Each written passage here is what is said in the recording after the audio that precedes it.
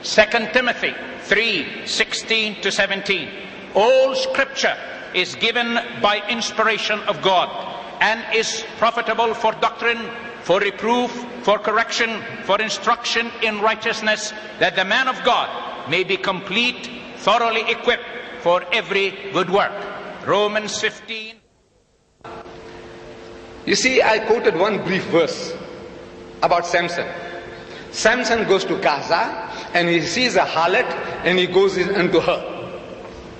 This is supposed to be in the Word of God. Now, under the test that is given to us by Dr. Sharosh, where does it fit in?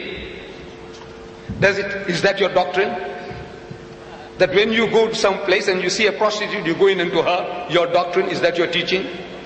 Reproof, was there any reproof given by God Almighty, say, I'll punish you, I'll put you in hell? Nothing. Correction, he said, no, you mustn't do this, you must marry her, and then you can go in.